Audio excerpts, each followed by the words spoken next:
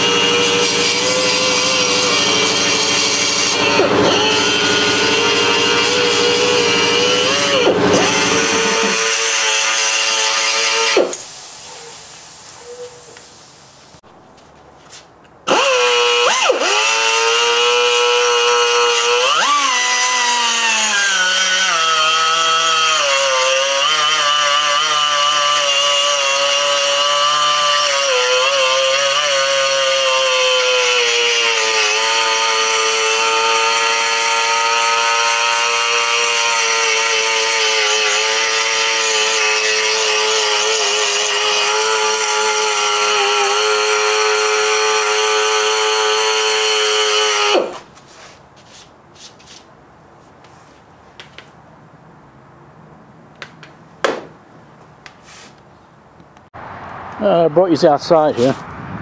Alright, I polished up and ground all around the edges here. You know, that's where it's going to get brazed. And then on the bottom here, I got all that cleaned up and everything. So that should be okay. I think what I'm going to do is, if I get this to sit here, there we go, without falling off the chair. I think what I'm going to do is I'm going to braze a plate around here first, because the plate's going to have to go inside here and over here.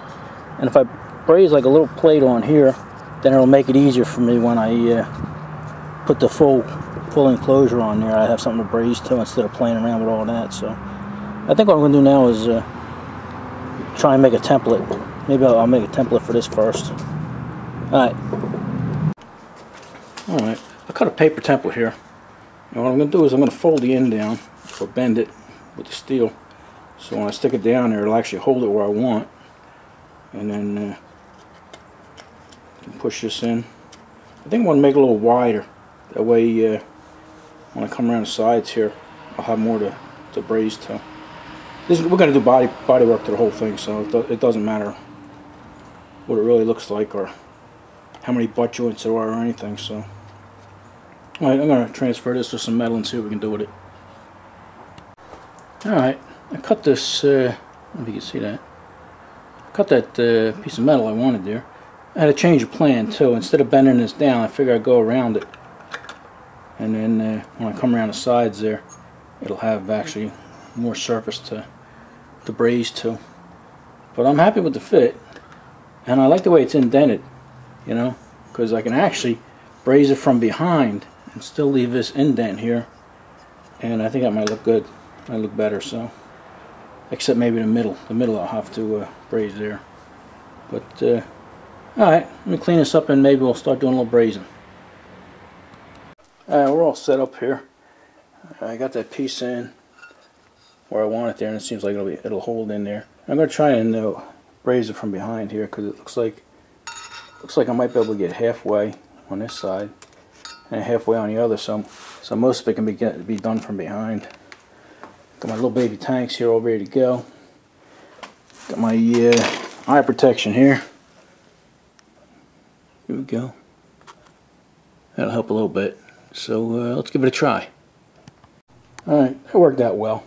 I was able to get most of it from behind, except that one little section there, right here. And I got that from the outside, and I got that pretty flush, so it's not going to interfere with anything. Alright, we're happy with that. Now I got to let it cool off, and we'll see where the inlets and outlets go, and maybe make a template for the outside there. Alright. Alrighty. Cut a template here out of a piece of cardboard, I guess a cereal box or something, and I fit it. I'm going to stick it right there behind that piece there, a piece around here, and that looks like it's going to work out pretty nice. So there's a piece of steel down here on the table. Let me cut that out and we'll go from there. Alright, got a lot of it brazed up. Looks like hell, but that's most of it's slag. Like you see the black stuff over here and stuff. Once you get all out of there, it's all pretty good. But it's solid. It's brazed up solid. It's tough brazing cast iron to sheet metal. If you're doing cast iron to cast iron, it's okay. But or sheet metal to sheet metal, like right here, sheet metal is real easy. But cast iron to sheet metal is tough. But I got it. It's all solid. Now I got to turn it upside down. I still have to trim it up a little bit. I'm going to have to trim this edge down and then grind it and clean it up, make it look decent. Plus I have to put some ports in it. But I still have to do the bottom. And before I do that, I'm going to trim it up a little bit because I cut it oversized here, so I had plenty. So I'm going to have to trim this up. And then I start over here, you know, and that's pretty good. And then there's some holes down here that I have to fill in. But I'm happy the way it came out. I mean, I heated it up as I brought it around, and it really didn't warp or anything. You know, and it came right around. It conformed pretty good. So I'm happy with that. So I'm going to clean it up a little bit and finish brazing. I have to bend this edge around and make a corner. But we're happy with it. So let's continue on. Alright, got the bottom brazed here, and I'm happy with it. Looks pretty good. Now I just got to fill that little hole in there, and got a tiny one in there. That's just because of the shape of the fins. And then I did have a hole back here, and I filled that in. So, like I say, it looks like hell, but once you grind it and clean it all up and everything, it's going to look nice. Alrighty. I don't know how much time we got left, but if I got more room, I'll put some more in this video. If not, then we'll call it a night. Alrighty. You turn it up this way, it looks better, huh? Alrighty. Enough of this.